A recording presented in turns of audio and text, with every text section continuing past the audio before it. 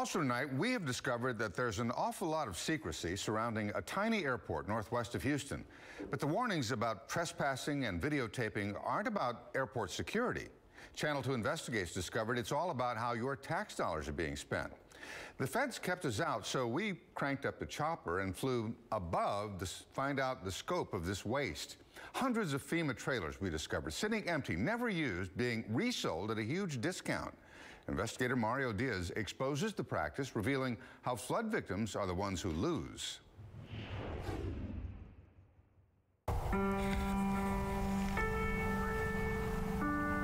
Every investigation is a journey. This one starts right here. Nice little day, isn't it? It's beautiful. You're about to see an introduction, handshake, and a lightning-fast denial.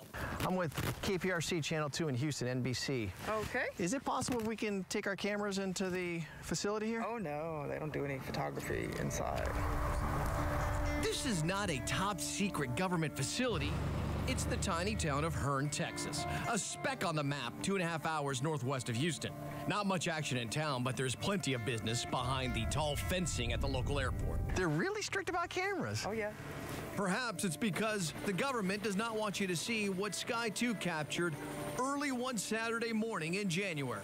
FEMA trailers designated for use after Hurricane Harvey. Dozens upon dozens lined up, ready to be sold at massive discounts. Units deployed after the storm. But Channel 2 Investigates discovered some are brand new, never been lived in, and the feds are selling them to the highest bidder. I say FEMA, you say? I'm not allowed to say that. I don't want to say that word. Anita Shiflett nearly lost everything in Harvey. Her family qualified for FEMA housing, a government contractor informing them they had room for a manufactured housing unit. There was no question, no problem. And then we get the RV. Instead of a manufactured home, they received this 28-foot travel trailer. As soon as they brought that trailer here, we were fighting.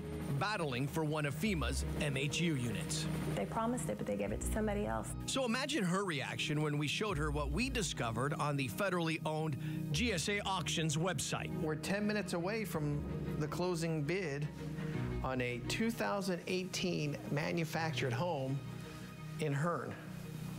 Wow. For weeks, Channel 2 Investigates monitored the auction of FEMA trailers. The vast majority, 2017 and 2018 models. Units with unwrapped new furniture.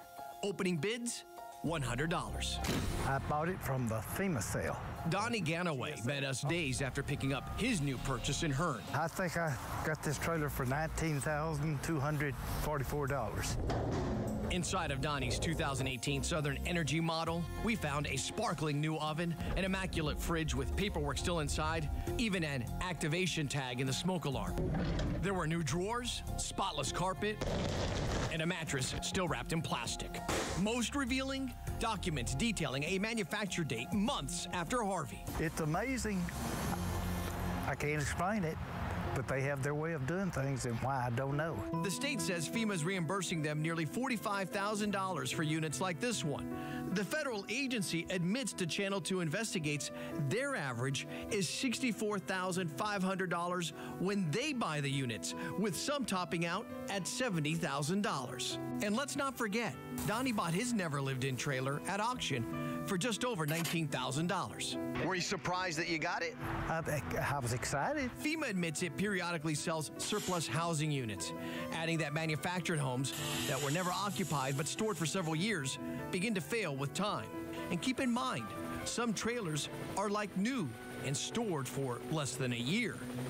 The message from Anita and Donnie, a simple one. We're going to need them again. These areas are going to flood again. I would save them and reuse them. Now, there are two congressional rookies who campaigned hard on Harvey issues. Both have legislative oversight over FEMA. Representatives Dan Crenshaw and Lizzie Fletcher. We informed their offices of our findings, but both failed to accommodate us for a formal interview. We hope to sit down with them in the near future. Bill and Dominique, a lot of taxpayer dollars being spent right now on these units, or have been spent on these units, being auctioned off.